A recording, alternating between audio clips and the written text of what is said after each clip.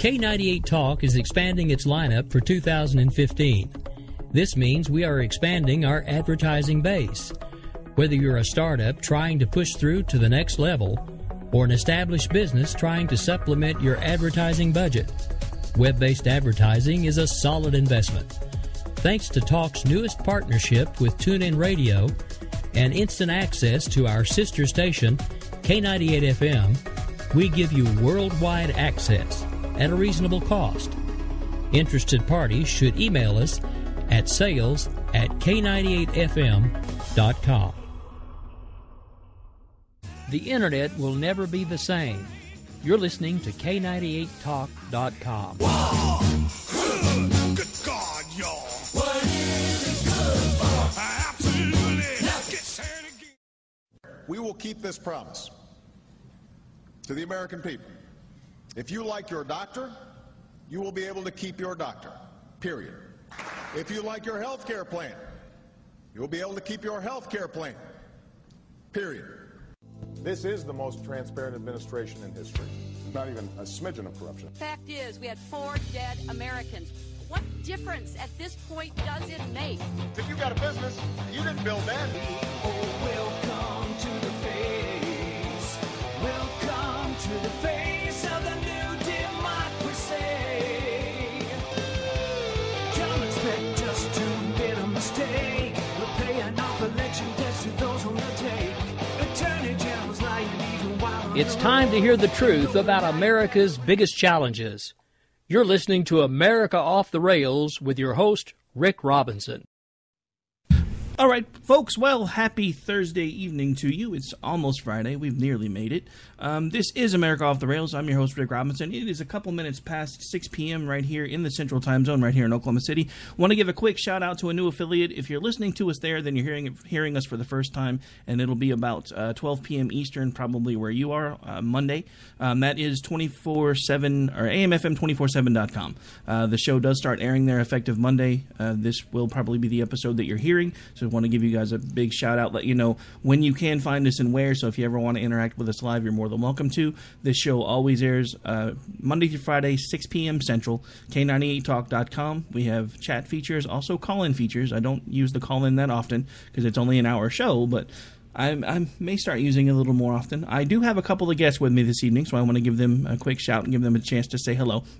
I have Scott's Fire and JD, friends of mine from Twitter, who have now who were part of War Radio and have now joined the K98talk.com family. So I'm going to give them a moment to say hello to everybody. We're going to use this episode as kind of an introduction for them because they do plan on broadcasting with us starting this Sunday, I do believe. Yay! Not only are we broadcasting Sunday, but I got to tell you, Rick, that was the best Wayne's World intro I've ever heard, man. It took me right back to the Iron Maiden jacket, to the denim, and arcades and long hair. It was actually got me really stoked. Well, I'm glad you liked it. Okay, so. And for those of you who know me on the radio, I actually go by Stacy. So for those who know her in real life, Jay just don't talk to you. Yeah, right. Nothing but love in this room. I'm telling you, nothing but love. No. I feel outnumbered, and I feel like I'm going to be picked on mercilessly during this hour. Oh, are you kidding me? No. You're like the West Side Story of the Sharks and the Jets put together. You can more than take care of yourself, young lady. Actually, yes, I can. But we are very happy to be here on K98 Talk, Rick. We're very much looking forward to it. We will be starting our show Sunday at 11 a.m. It's called Bloody Marys and Broadsheets. What we like to do on Sundays is make fun of the mainstream media. And oh boy, do we have a lot to make fun of this week already.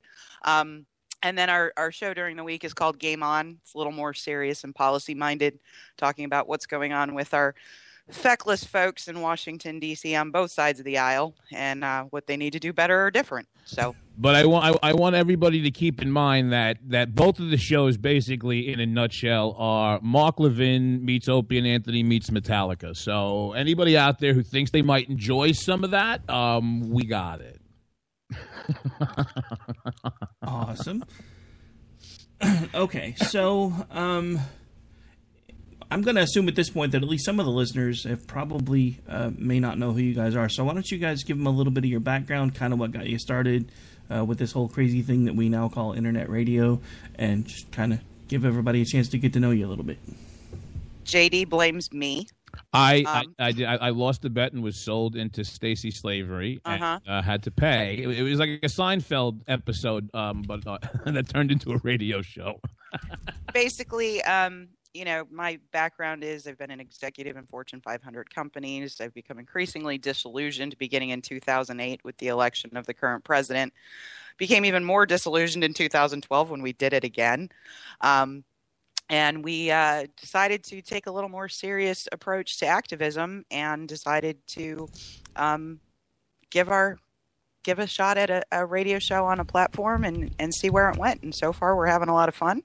And hopefully it's going well. We think it is. Yeah, no, I mean, absolutely. Like, I never thought for an instant that I honestly wish I had gotten into college radio. I mean, I spent the majority of my career on Wall Street. That's right, folks. Not a proud 1%er, but striving to get there.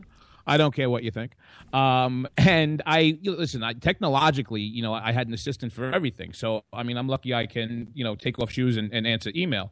But after the first debate in the 2012 election with Romney and Obama, I sat there as somebody who's always been, I love history and politics. I always have. And I'm a devotee of talk radio.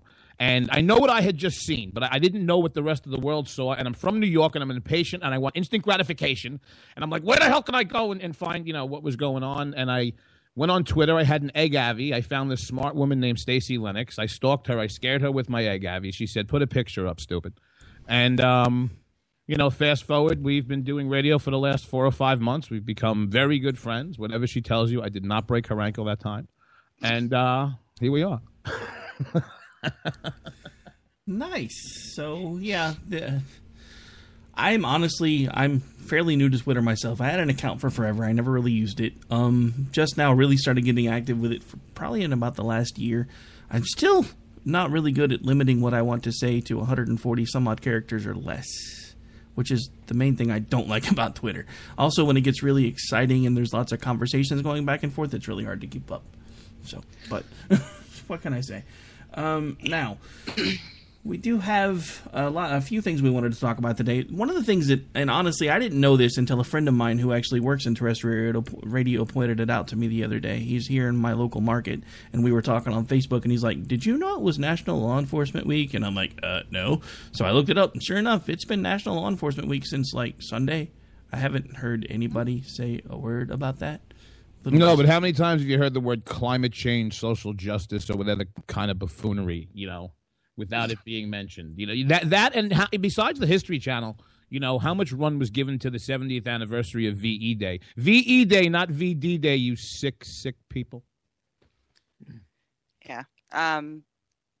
Basically, I picked up on the hashtag a little bit earlier this week.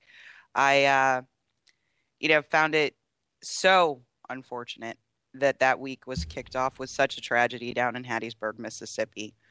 2 very good young police officers just being basically gunned down.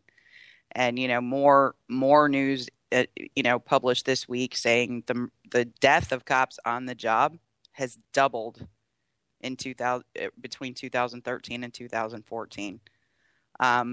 Something is going on here, and I don't think we give enough recognition or, thank yous even to the vast majority of police officers in this country who are out there doing their job.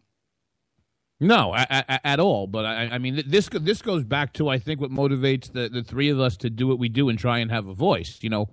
I grew up in a time and place where you respected law enforcement. I mean, I have a father who's still alive today. God bless him. If I said, hey, Dad, a cop kicked the hell out of me, he'd say, good, what'd you do? Mm-hmm. Look, cops are no different than any other segment of society. Nothing is perfect. But, when you take a look at the statistics that Stacey cites, when you have an increase, whether it's in shooting at police or violence towards police or police that are getting killed, it comes down to a couple of things. We've created an environment politically and legally where the police themselves, and I'm somebody who's fortunate enough to know a lot of people in law enforcement, whether it's state, federal, or local. We've put these guys in a position now, depending on where, they practice law enforcement, that that half second that they have to take to decide of whether or not they're going to lose their house, their job, their pension over something that they know is justified could be the half second that gets them killed. So until we can get ourselves back to a place where each of these cases is seen for what it is, then we have big problems. We have big societal problems. It's very simple. Cops are your friends, okay? If there's a bad cop that's doing something wrong to you, the rest of them are good cops, and they are your friends. And that really is full period, end stop. Full period, end stop. I hear you say that a lot. I'm assuming that's like some sort of like writing thing or something. Yeah. The doctor done told me that when the voices stop talking in my head, that's what I say. So I done know it's time to stop talking. Well, I mean, I actually saw a great interview with Sheriff Clark today. So here you have a nationally recognized police officer who's been speaking out on behalf of the hard and good work, the majority of police officers in the country do. Mm-hmm. And it was actually the longest I've ever seen him speak continuously in an interview format that was not a speech like he might have given at the NRA convention.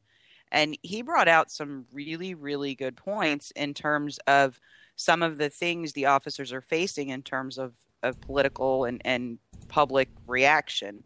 And, one of them is one of these folks that was shot recently. I think JD was actually in New York City. Guy was coming at a female cop with a hammer. Yeah. And, the second guessing now is, well, why didn't you shoot him in the leg? Well, first of all, it's not how anybody is taught to shoot. You shoot for center mass. And in that situation, it happens so fast, the officer has to make a judgment literally in a split second. But if somebody's coming at me with a hammer and I have a gun, I'm going to shoot. I don't know why we expect our police officers to be these like superheroes that you see in the movies that can, from 700 yards hit somebody in the toe. Well, look, I think the best way that I can put it as a lifetime New Yorker, I'm with so sorry. No, but listen, you've been here. I'm smart enough to live by the beach, but you can see the city from my house. I'm a quick run in on the train. That's where I spent the majority of my career. Forever and a day. Which explains the voices, I'm just saying. The cops that I know, and whether they're older, younger, people that were in my family, people who are friends of mine now, in New York City, a city of 9 million people who are on top of each other like ticks, up until the last few months, everybody would go back to the focus point of Officer Daniel Byrne, who was assassinated. I think it was in 88 or 89 when he was in front of that witness's house. And now you have three that are assassinated and killed in the city of New York in the last few years. I was just having a conversation with somebody the other day that, I can see it on the horizon right now. People do not understand the value of leadership, whether it's local, whether it's wherever it is. Leadership are important because people are inherently by human nature followers. And this city has the same kind of leadership that we're seeing on the national level. And you've taken decades of progress where New York's murder rate went from the thousands into a few hundred, and you're back to a point where you have 3 assassinated cops because that's okay. Well, you want to know something? I'm not going to wait for the world to figure it out. That's not okay with me. I'm gone. You can keep it. But for every one of those cops that has to live out the rest of their career and the rest of their pension, you want to know what? If you're buried in one of those neighborhoods where life is cheap and your life isn't valued, drive slow and stop at yellow lights and go home to your kids. You bring up a few interesting points, and I think the thing that kind of made me realize just how bad it was, because, most of us are familiar with New York. I've never actually been there. I have family that tried to make a go of it there, and they wound up coming home. Lucky for them, that was back when I worked at an airline, so I was able to get them flights there and then flights back when it fell apart. But, same time, most of my experience with New York was during the whole 9/11 situation, seeing Giuliani kind of step into the spotlight. And he truly, for at least a little while, a lot of folks viewed him as America's mayor. And then you've got this new guy, the blah, blah, blah, as I like to call him, who basically, was telling people at a press conference that he was telling his children, you have to be careful around the police. You never know what they're going to do because you look different than they do. What? You're their boss, jackass. Hello. But you want to know something, though? It goes back to leadership, because I'm going to tell you something. It's a different city now. And if you go back, I mean, you could smell what happened downtown for months, okay? And New York City was a changed place, but the people there there were no politics, Even with the Iraq War, you could stand on the corner, after a 9/11 memorial and have a discussion about Iraq with people who completely disagreed. But think about the type of leadership that you had. You had a president who, regardless of what you thought about his policies, respected the office and understood this country's place in the world. And in the city of New York, you had a mayor who took it to one of the safest cities in the history of Western civilization to have that many people living on top of each other, okay? 14 short years later, after all the hard work that's done, it has not taken that much for the city to take a turn back to the 1970s. Whether it's stop and frisk or the rest of the ass-hatted nonsensical buffoonery that goes on, the point that I keep making is that everybody talks about things being very Orwellian and 1984. I don't think so. I think it's much more Aldous Huxley and Brave New World. I really do, and I think I think it's a distinction with a difference. And to me, you can keep it. I mean, I've made a decision to leave everything that I've grown up around to literally move to a redder state. I can't be the only person. So in how many short years have we completely balkanized a nation where you have lifelong residents of a place who would put up with what went on, who literally said, you want to know what? No way. Not for me, Jack. That's not healthy. Yeah, I saw you mention something about that on Twitter last night. I was joking around with you about Texas and where else. You're like, oddly enough, Texas wasn't even on the list. Everybody that I talked to from New York, moving in that direction seems to be Texas. Stacey, explain it to him. He has to live within like one block of waves he can surf on. That's really it. But I mean, on the upside, when Texas does secede from the Union, we actually got a guarantee from Rep. Louis Gohmert when we interviewed him over the weekend that we get passports to Texas. So that's what we bring it to that K98 talk, baby. Moisey. As a matter of fact, the first guest that we're bringing is going to be, I think, Judith Miller. Evan Syed. Who? It's either Evan Syed or Judith Miller, one or the other. Aha, you can't go wrong, Bubba. I'm just excited to have you guys. I mean, because honestly, we've been around for a while. I don't know how many folks know how long that I myself have been doing this, but I mean, it's not as long as some, but in current iterations, we've been doing this since about mid-2012.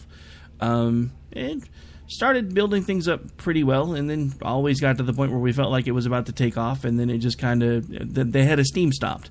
The last few months, it seems like every time I think, well, it's gone about as far as it's going to go, something else kicks off, which is the other day, I was like, well, I've got the conference coming up, so that's awesome, and then we've still got Bunny's group that's bringing in all this new content, and then I get the call from you, and I'm like, wasn't expecting that, and now I'm fielding messages from all over, just so you know, because I've got like emails coming in and direct messages from other folks that are like, "Hey," I'm like, "Oh my lord, I may have to hire a staff." Well, if you're looking for steam, Moisey, you and I are real steamy, ain't we, baby? I think. See, there it starts. It just started. Everybody heard it. Everybody heard me say I'm going to be picked on. There it goes. Where did I put that mental scrub brush? I know it's got to be here somewhere. Oh, then go find your own damn steam. So, no, but seriously, we're very happy to be here. We've certainly known for quite some time Miss Polita Bunny. She's been a good tweep of mine for a couple years now, so we are excited to be back on a home with her. We think it's going to be a lot of fun. If you're not having fun, why do it? So, yay. See, that's kind of always been my thing. And, You know, that's the thing I know some folks that have been involved in other online stations, and that's the thing that I keep hearing is at some point it stopped being fun. And I don't care how big we get. If we ever stop having fun, somebody just shoot me. I'm saying that live on the air now, and this statement will go out over 7 AM FM stations on Monday.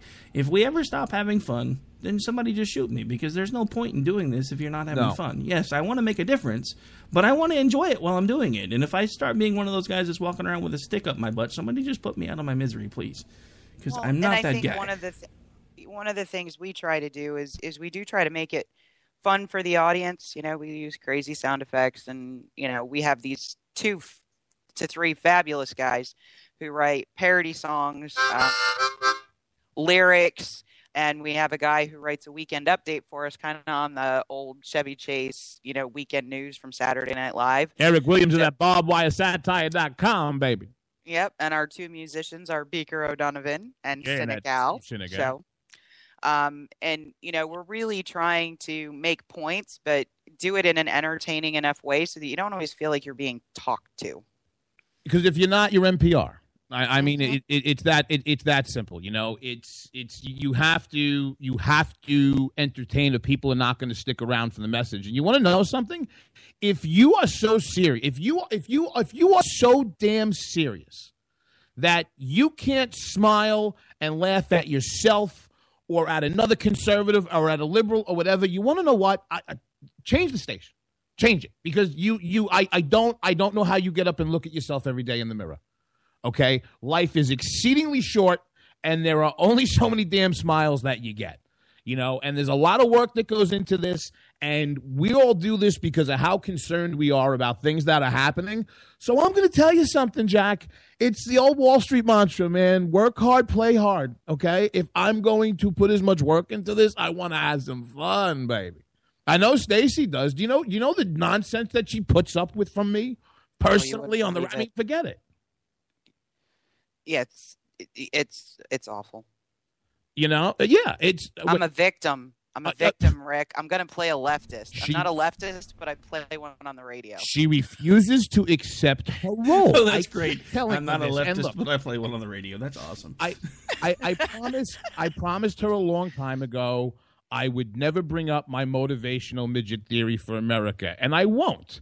But she has to accept the fact that, like it or not, you can't get away from me, and you are my life coach. Mm-hmm. Yep. So wait. I know you promised her, so I'm not going to ask you to go too far into it, but motivational midget, what? No. You get to know Stacey Lennox, and you go back on a promise that you made to her. Good luck for you, Ricky. Not this guy.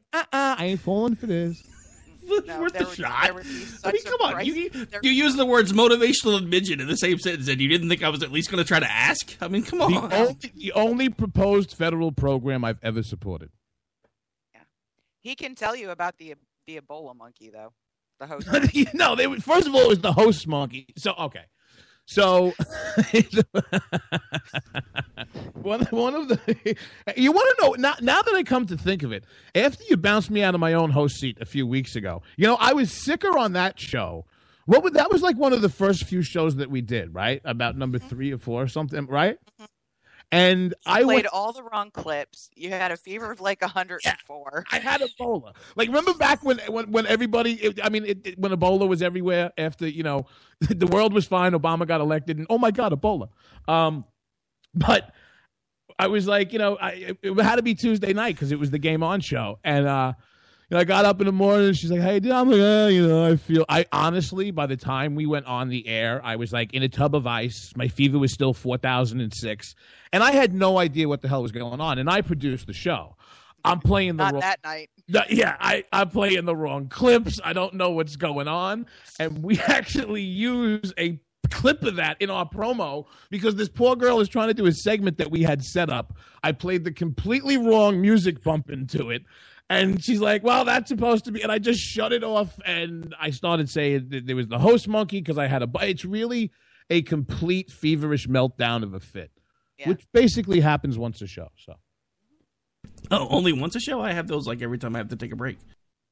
Oh no, those are mini strokes. No. when JD goes into a rant, which he does about once a show, depending on the topic. Not so much on Sundays, but definitely during the weekdays. I'm not a morning person. Especially if we're talking about the Durkas. And if you have followed us before, you know exactly who that is. That's all the crazy people over in the Middle East burning stuff down. And what do they want? Virgins. Thanks. But anyway, I can't do it like Scotzo does, but you know, he'll go off on a rant and you'll literally hear him bang the desk. And I just go, well, JD, tell us how you really feel. I mean, you can't control him. Yeah, I had the mic filter pop off the arm when I hit the desk, and we do the show by Skype, so it's like being in a studio together. And I'm like, God damn it, boom, and the thing comes up and hits me in the grill. And I went on mute because I started to laugh. So, the other thing we just want to get out of the way on this platform early. Yes, please set it up. JD and I are not married, but we do have a radio show. We do have a radio show. Almost every conference we went to, because of our interaction on the air, they're like, oh, where are you guys from? JD will go, I'm from New York. I'm from Georgia. And then they look back and forth between us, and we just all of a sudden go, yeah, no, we're not married. No, and the thing is, I'm going to tell you something. There are people now, so between CPAC, Right Online, the NRA conference, there are people now who have gotten to know us and just think we're telling people that we're not married as a cover story so people in the movement don't think we're married. We're not. We're not. We're not. You know, we've been divorced 6 times. But just never from each other. No, we haven't. We never even dated.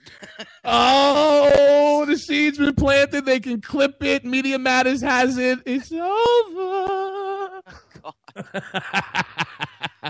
Headline tomorrow on Got News. Conservative radio pair have been married and divorced 6 times. Where's my alimony, damn it? Oh. You guys are a mess. All right, folks, it is the bottom of the hour. We're going to have to take a really quick break, and we will be right back. Again, I am joined today by Stacy and JD, hosts of Bloody Marys and Broadsheets, as well as, and sorry, the other one's escaping me for the moment. I don't have it pulled up. Game on, baby. Game on. The home is liberservative conservatarian. Stacy, what is no one? No one is safe and no one is spared. Not even the host. Mm-mm. All right, folks, we'll be right back here in just a couple minutes.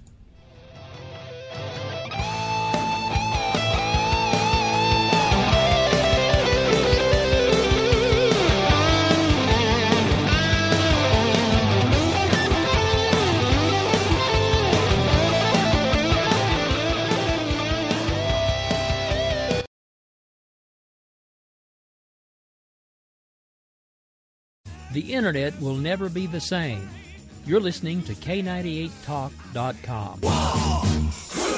Good God, y'all. What is it good for? Absolutely. Now get set again. We will never fully understand what we've asked of our military service members or their families, asking them to put themselves in harm's way, to endure it all. But we do understand that it's our turn, our duty, to keep them secure for the rest of their lives.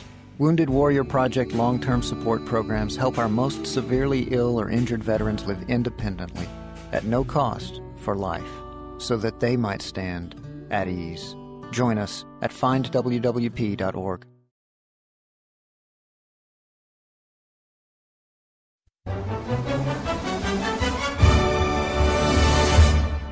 Mark your calendar for May 21st through the 23rd for the Southern Republican Leadership Conference in Oklahoma City. K98 Talk's Rick Robinson and Grouchy from the Conservative Curmudgeon Radio Show will be there to cover each day's events.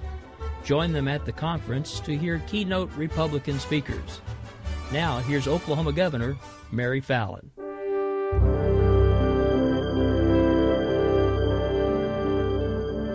On behalf of the Oklahoma Republican Party and the entire Southern Republican Leadership Conference Committee, welcome to Oklahoma City, ranked by the National Geographic as one of the must-see places in the world in 2015.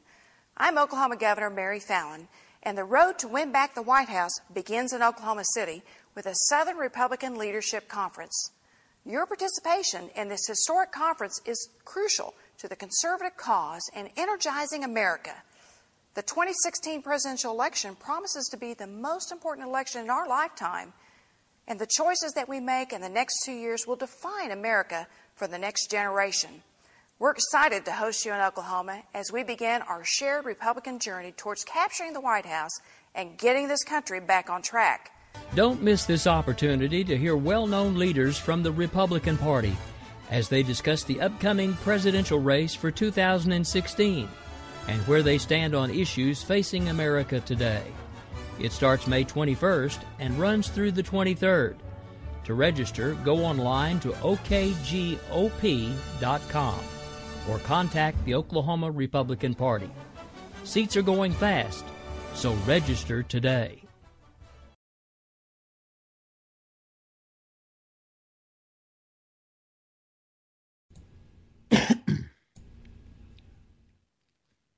Telephone to bypass all your laws. Political correctness will replace the Bill of Rights. Support religious freedom lest you pray to Jesus Christ.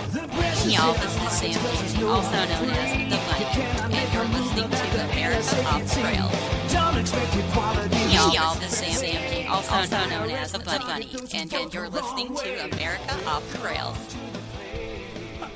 All right, folks, we're back. We're live. This is America Off the Rails. Again, this is a very special episode where I am joined by JD and Stacy, hosts that have recently joined the K98Talk.com lineup. Just wanted to take a moment to let you guys get to know them a little bit better. Also, this is the inaugural episode for us over on a new affiliate for Off the Rails, AMFM247.com. So if you're listening there, again, you'll be able to hear this show every Monday, pre-recorded, obviously, from, I believe it is 1 p.m. Eastern.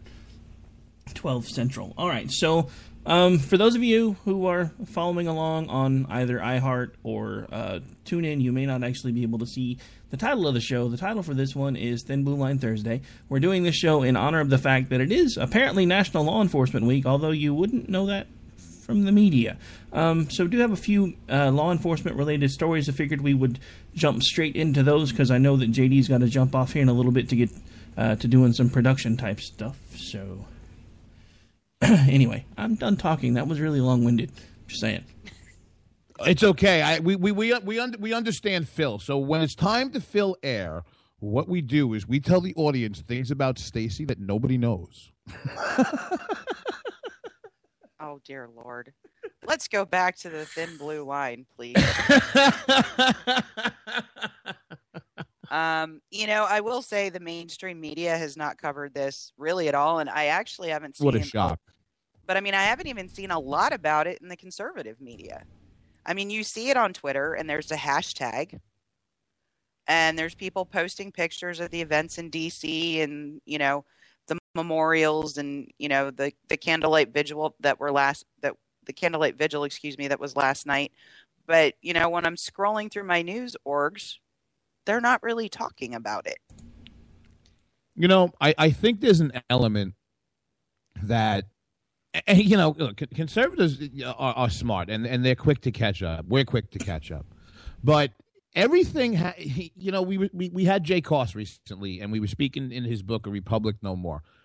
There isn't much that doesn't eventually become institutionalized. And I think this goes back to what we were saying about whether it's Sam Janney and Politibunny or whether it's, any of the Off the Rails or whatever the other shows here in K98, I think Angie and Paul, you need to keep things fresh. Otherwise, it becomes institutionalized. And there is an element of conservative media, and Stacey and I have seen it ourselves, that has fallen into that. People are susceptible by human nature to looking at things as destinations instead of stepping stones.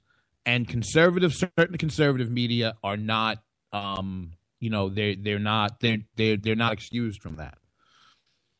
So I think that it takes fresh voices like yours, like Stacey's, like the people in chat, like Red Nation Rising, or like the other organizations out there who keep us reminded that,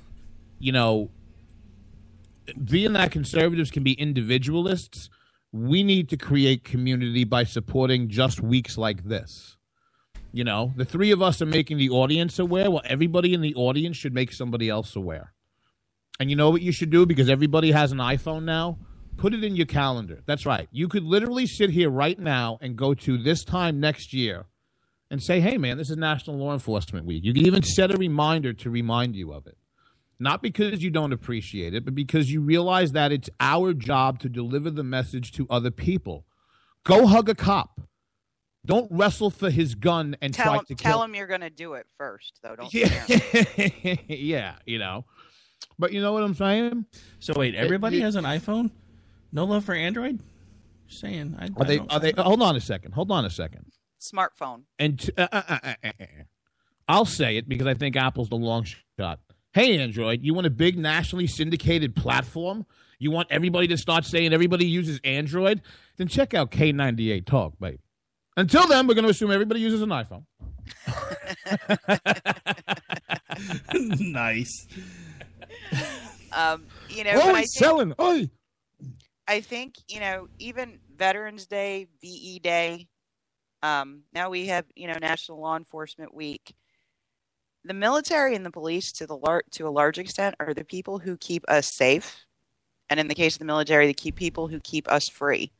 And there is so little celebration. I mean, when I'm in an airport and I see an officer, an enlisted person in uniform, I say thank you for your service. Mm-hmm. That's unusual, it seems, for them because they seem extremely warmed by it. I think there's a segment of the population that does that, but not enough of us. It's like the sacrifices they make, the things that they deal with that nobody else on earth would want to deal with. Mm-hmm. When you think about going into some of these neighborhoods like Southside Chicago, areas of Detroit that are literally war zones. For $42,500. Yeah, for not a lot of money. In a state like Illinois, it's not like they're out there killing it. You know, I mean, it's look, the guys that are doing this job. You want to know why? You want to know why Officer Moore was just killed at 25 years old from Massapequa in New York City? Do you want to know why he was killed? Do you want to know why he was killed? Oh, because I know at least a dozen people like this personally.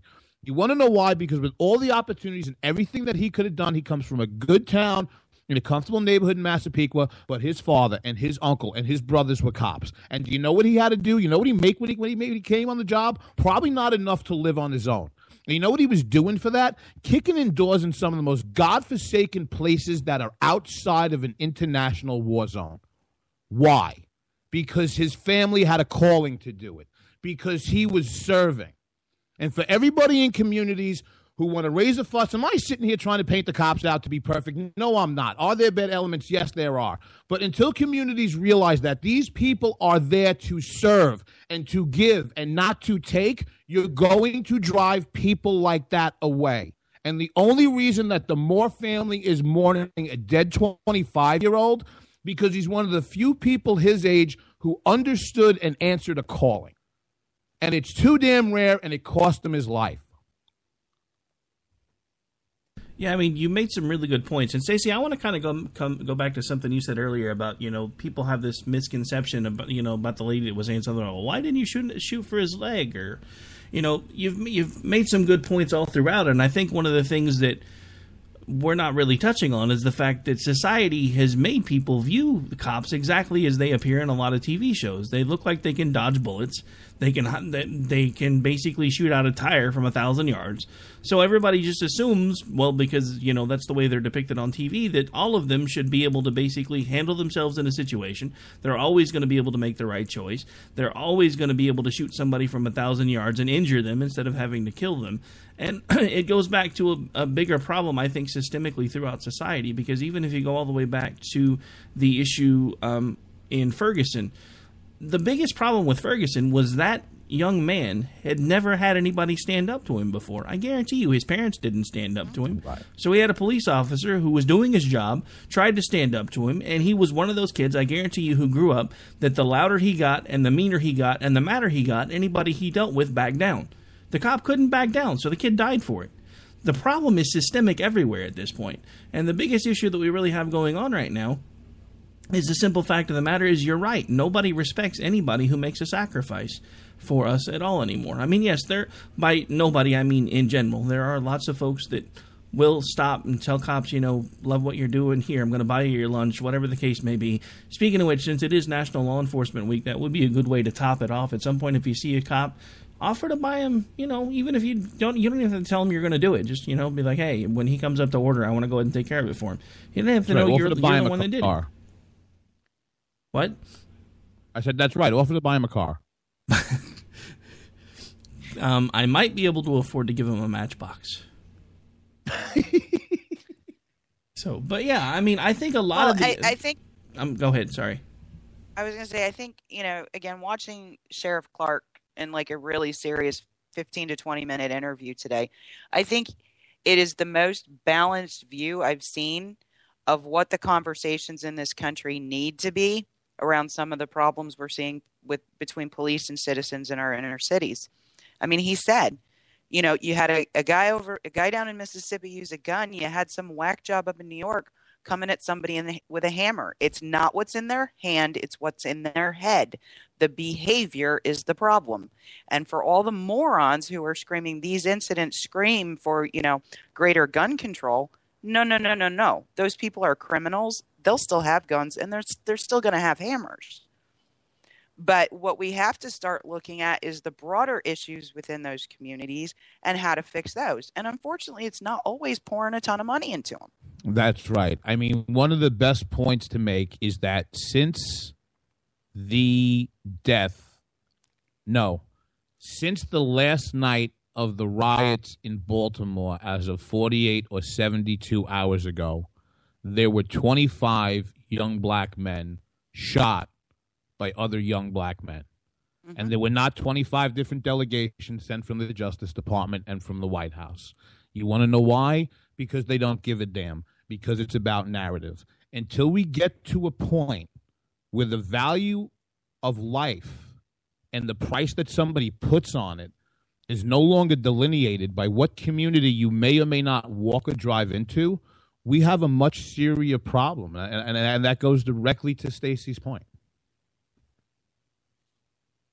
No, I completely agree. Like I said, the biggest issues we have going on right now in this country are basically systemic. And I think, honestly, part of it, and this is where my tinfoil hat will come out a little bit, because I am a little bit of a conspiracy nut. I don't advertise it often, and it's not something I usually focus on. But I think the administration might be using the unrest that's happening all over the place now to try to push a narrative about needing to nationalize the police force. And that concerns me. Absolutely. Not only are they using it to push a narrative about needing to nationalize the police force, and for those of you who don't know, we have a national police force. It's called the FBI. Mm-hmm.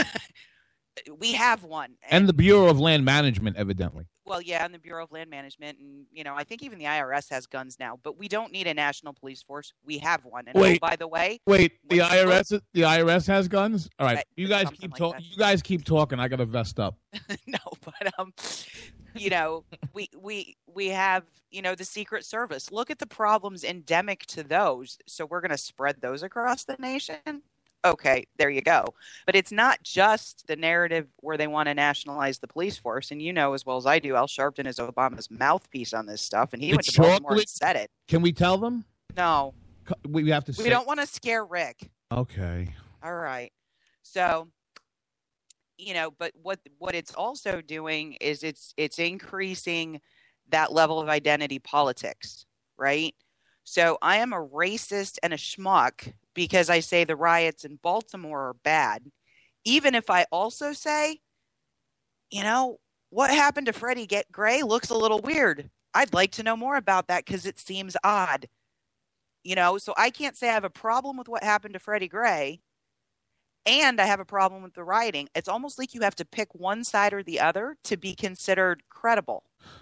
But listen, the point that you make is perfect. The point that you make is perfect because you understand this. We understand this. What happens is, look, conservatives, the right, libertarians, what have you, for the most part have not gotten to the point where they recognize that the left has weaponized politics and dissent. Everything that the left does is a fight to the death battle. Conservatives and libertarians inherently are, look, I'm going about my business. I'm paying my mortgage. I'm being successful. I'm enjoying my life. I'm going on vacation. God, I love my family. Oh, wait, What's going on? Iraq? Okay, we'll deal with this. And then that's a one-off thing. And then I'm doing my family and gay marriage. Oh, here's another fire. And immigration, where they don't understand until we get to a point where people understand that this is a full-on, locked and loaded, double-barreled war of ideas. Then I'm going to tell you something. We can all pack up and go home right now because we're going to lose. Now, I know Stacey, and I think I know what your answer is, Rick. That's unacceptable to me. Yes, I will not be punished for wrong thoughts, and anywhere I am is a free speech zone. Damn straight. You know, I mean, it's getting to the point. And look, we the right has to get over themselves as well. You know, we were making this point a few weeks ago. You know, there was a point in time before I did political radio that after 9/11, I did stand-up for a while in New York City, you know. But there are some people who like and hear what I have to say today, but if they had seen a clip or a video of me doing stand-up, might have heard me say something that they thought was so one-off offensive and doesn't pass the purity test that they'd lock you out. You know? Everybody out there open up a little bit. Well, no, because we can't keep dividing people and dividing you by cops and citizenry, or that's right, you know, white and black, or you're American. You know, rich and poor. We can't do that if you lighten up. In order for the left to be successful in this narrative, everything has to be a problem. You know, so President Obama calls Senator Warren by her first name and gets accused of being sexist. What? Yeah, like he should have just called her Pocahontas. Yeah, that's probably right. But I mean, I just think so much. Yeah, that would have went over so much better than. Yeah, never mind. Yeah, so much of the language and so much of the narrative, especially around law enforcement, is being reinforced by very senior political leaders. What kind of statement does it make that for every one of these victims, despite their own actions and behavior, which in many cases led to their own death, okay, how many folks from the White House have attended those funerals? Thank you. How many attended? How many DOJ reps were there at Officer Moore's funeral? How many are there going to be at the funerals down in Mississippi? The answer is 0, and that is disgusting. Thank you. And it's the same point of understanding things that are getting weaponized. I mean, not to shift points on the topic, but think about, you know, the statements that Stacey is saying the leaders on the left are making. And now think of what you've heard in the last 24 hours after the Amtrak crash. It's a war, folks. These people don't care that there were 8 people died. They don't care how it happened. Look, opportunity, infrastructure. Somebody take these idiots and smack them in the face and say it wasn't that long ago, jackass, that when people in this country died in a horrific accident, it didn't matter whether you were a Democrat, a liberal, a conservative, a Buddhist, a Moonie. Who the hell cared? You sat there and you took it all in. And there was some kind of national mourning. Thank you. Which there should be. I mean, this was a national tragedy. That's why I really don't understand what's happened. I mean, it's one of the things that I've said for probably about the last maybe 10 years. There's just one morning I got up and I suddenly felt like I had suddenly woke up in the Twilight Zone. And every morning I get up, it seems like I've slid that much further in. I don't remember a time in my life where something like that happened and it instantly turns into a political battle. Maybe a week of at least, hey, condolences, flags, whatever, and then maybe the knives come out. But instantly, Rick, when nobody's a citizen, because everybody's a citizen, and nobody has to work because those who work will give you what you want, we no longer have a national sense of self or identity. And not only that, when we actually will sometimes have somebody from the liberal left on our show because we find it fun. Yes. So we chatted with Ron Fournier, and one point that he makes is all of a sudden everybody has this democracy with a little d. We're all given the opportunity to talk to each other, and we haven't figured out how to do it yet. So there's a point at which you can disagree without being disagreeable, but so much of what goes on in the conversation in social media platforms, in the media, et cetera, comes down to just being downright disagreeable. I swear to God, first presidential debate that I see goes negative, turn it off. I don't even want to see it. People are great at talking. They're horrible at communicating.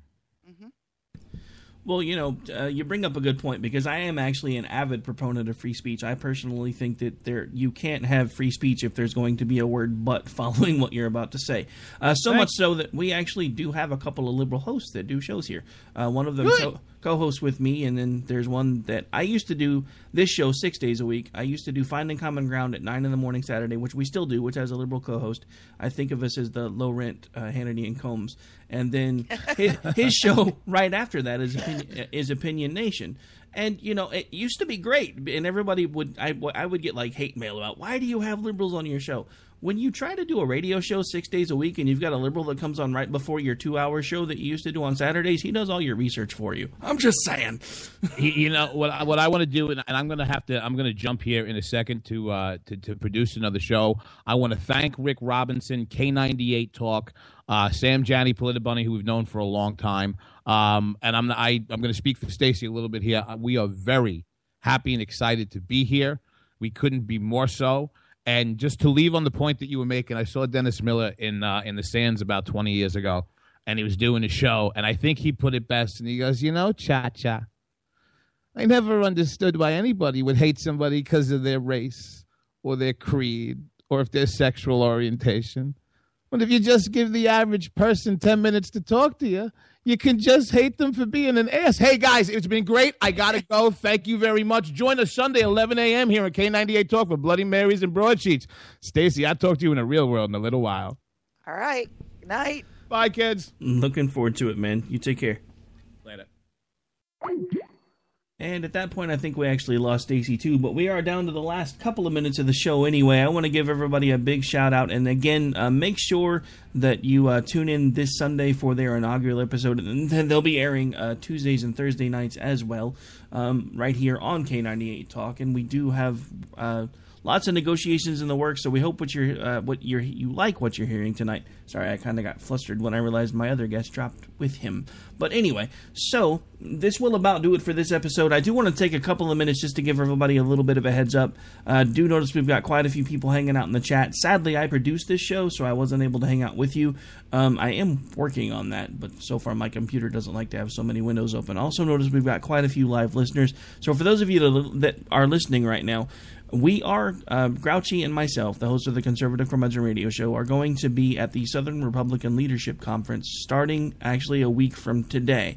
What we're wanting to do is get as many of your questions as possible, whether they come through email, social media tweets, direct messages, I don't care. We just want to make this as interactive for you as possible. So if you have questions that you've always wanted to ask these presidential hopefuls or anybody else that we get the chance to interview, make sure that you shoot us an email. You can reach me at ricky@thesparkradionetwork.com. You can also tweet me at double_R_OKC. If you want to shoot me a friend's request on Facebook, you're more than welcome to do that as well. It is www.facebook.com/RowdyRickyRobinson. That is my show and my professional profile. Very few people get access to my real one, but I do spend quite a bit of time on that one. So send me a friend's request, hit me up, we'll talk, we'll hang out, we'll have fun.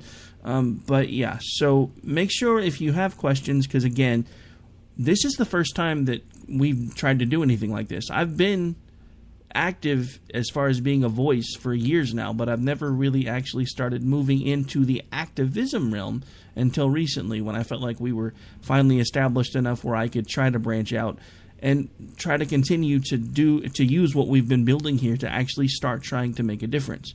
So I threw a Hail Mary, and the next thing I know, Grouchy and I got press credentials, and we're going to be there. He'll be there all 3 days. I will only be there for 2. My son graduates on Saturday, so I will have to bow out that day. But if you have questions, if you have concerns, if there's things that you want these hopefuls to know, make sure you hit us up. We're here to be your voice. That's what this has always been designed to be. I don't just want to be, don't get me wrong, I would love to be like at some point in the realm of Hannity and Rush or whatever, but no matter how big this gets or how small it stays, the point is we always want to make us your voice. That's why we have hosts of all stripes here. We have libertarians, we have a few liberals, we have a largely growing number of conservative hosts at this point. Do hope to have a few more announcements here in the next few days. But at this point, this will do it for this episode of America Off the Rails. Do want to thank everybody for tuning in. Actually, if the numbers keep looking like this, then I may actually start opening up the phone lines more often. Get paid to talk for a living, can't seem to pull it off. Isn't that amazing? All right, so I'm going to go ahead and shut things down for the night, folks. Thanks for everybody who's been tuning in. Now, if you are tuning in through the server, which is running either on the website or through TuneIn, here in a second you're going to hear a replay of the Liz Harrison radio show. We're going to go ahead and let that run in its entirety, and then here in just a little bit you will hear Voices of Global Freedom Radio. I was actually on that show this past Saturday for a few minutes with another radio general manager or programming director who is considering running our content there as well. So make sure you stay tuned for that later, or check it out as a podcast. It will drop here in a little bit, one way or the other. But make sure at this point that if you like what you're hearing, send us get involved. Send us messages. Let us know what you like. Let us know what you don't like. That way, this is for you guys. I mean, don't get me wrong. I would sit here even if I knew nobody was listening, I would do this because that's how much I enjoy it, and that's. The point is, I do it because I think it matters. And no matter what, that's what I'm going to keep doing. But now that I know there are people that listen, and our numbers keep getting bigger and bigger and bigger every day, in part because we keep managing to bring such great people in here, like JD, Stacy, and before that it was Sam Janney and her entire Politabunny crew. They've been amazing.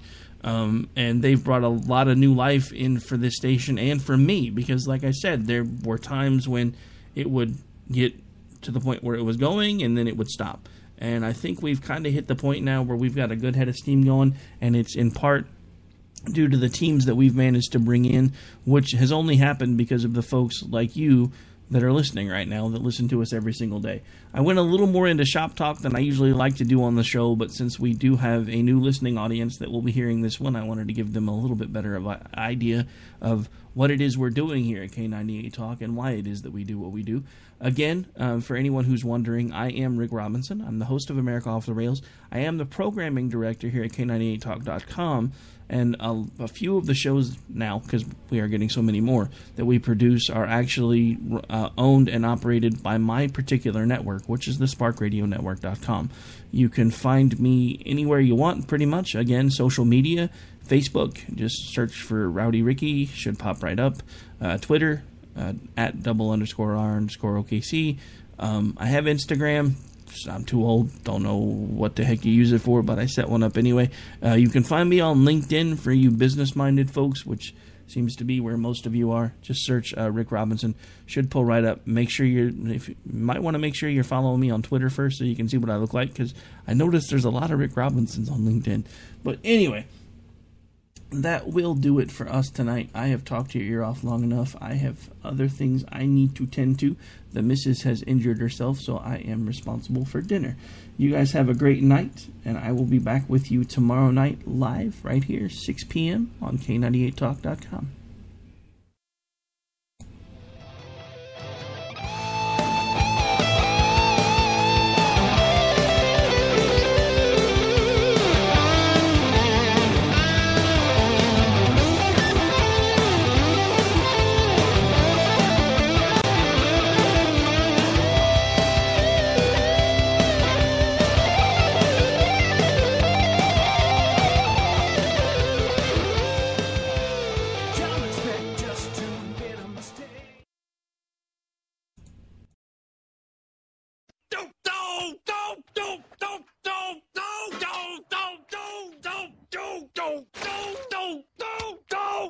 Screw you guys.